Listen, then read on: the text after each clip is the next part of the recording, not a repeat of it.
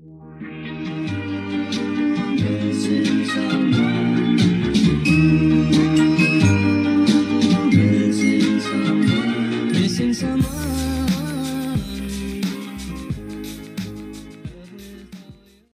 everyone, it's Adelaide Winterstep and welcome back to my channel. Today I'll be riding Chester through Golden Hills Valley that recently had an enormous construction update, and we're so excited to see how the place has turned out.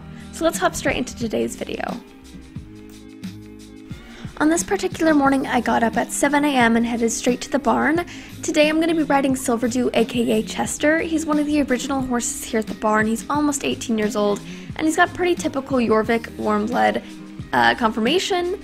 He's currently out in the paddock, so I made sure that I got his halter and went straight out. He's honestly adorable, and he just loves hanging out with his pastor pals, but once I had to bring him inside, he gets a little bit moody sometimes.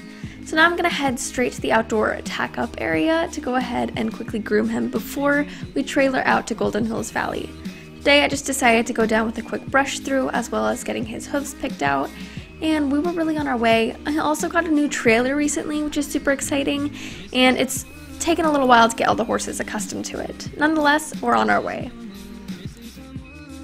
I have a really deep connection to Golden Hills Valley as I was actually born there and most of my family is there, but also mostly because my childhood memories take place there. The actual village itself is beautiful, Cape West Fishing Village, and I just really enjoy there sometimes to go get some lunch and just hang out at the Golden Hills Valley stable, but most of the time I find myself at Jasper's farm where there's actually a lovely little cross-country course to work on.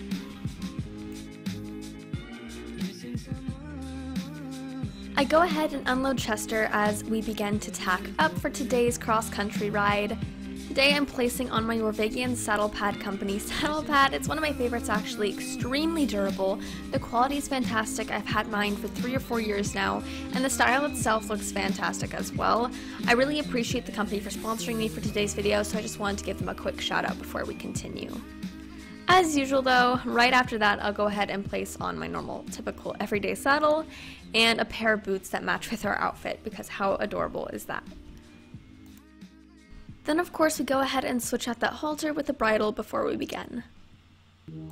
Just wanted to take a moment to appreciate Chester's beautiful head profile. He's so well bred, extremely handsome, and I'm pretty sure he knows it.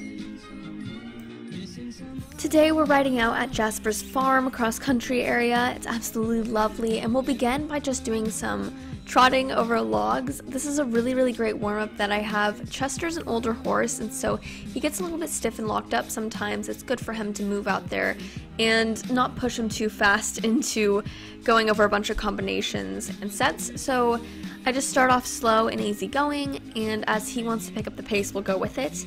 He's absolutely awesome. He's not a nervous ride, so it's just really enjoyable to take it slow and easy going with him. And Chester was actually one of my original horses, and so as I was going through college, he was a really important horse in my everyday competition life, but as well as when I would go out on trails or just do lovely little day rides. I have a lot of personal connection to this horse, and I just really enjoy having some days out with him to do stuff like this. Because of my busy schedule, I'm often focused on working with the green horses, the young horses, those that are currently out in the show ring, but it's also good to make sure you don't ignore those that are spending most of their days out with pasture pals and such, because those horses too, of course, still need attention and companionship. And I think Chester really enjoyed having a partner for today's ride that he is pretty close with, instead of a lesson student that he's pretty used to. Chester was also surprisingly fit. I haven't ridden him in a while, and I haven't kept track of what lesson students he's been riding with, but he's somewhat fit, and I could say that he went all out when it came to those combinations. He had a really forward canter there. Many points he was full on galloping straight at it, and he's a very confident horse. He's quite bold, and I really appreciated that about our ride today. Towards the end though, we had to pack up. For some reason he acted like he had never seen the trailer before, had to give it a sniff, but we were immediately back on our way to the barn. Once at the barn, I go ahead and rinse him. He was a little bit sweaty and gross, and just gave him a good brush down. I wanted to make sure that he was clean and cozy before he went up in his stall, and he wouldn't have lessons for the next couple of days, so it was probably better to do it now. As well as that, I've been using these grooming mitts lately that are like curry combs for your hands, and they work so incredibly well to get dirt and hair off. Really love them. I recommend them 10 out of 10. And go ahead and give them away with a pat. Thank you everyone so much for watching today's video. I hope you enjoyed it. It was short and small, but I'm trying to work on some new ideas, something creative, and trying out different editing techniques. See you all next time. Bye!